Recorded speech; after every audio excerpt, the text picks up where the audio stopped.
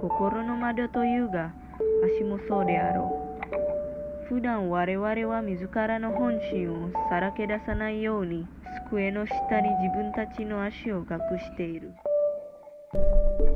It's all too known now that director Naoko Yamada's signature is using legs as a framing device. Yamada uses lower extremities to deconstruct a character's psyche. How are they positioned, and what does it say about how they're feeling?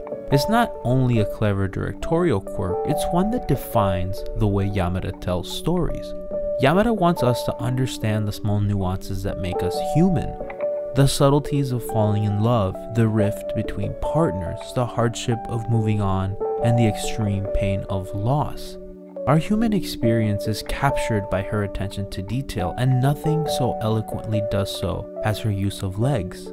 Legs back away, walk confidently, meekly. They're in motion. They are often subconscious products of our own reflexes and tell us truths that words cannot. They act, show power and unsureness. They peer into our insecurities and give context to power dynamics. What a character is experiencing can sometimes only be told by using legs. They can highlight the playfulness of youth or the misery of anxiety. A silent voice uses legs rather uniquely. While still using them to depict a character's state of being, Yamada also uses them to articulate Shoya's state of mind. By showing his point of view, we as an audience see how he's always looking down. What he sees are legs, not faces, and perhaps more importantly, not eyes.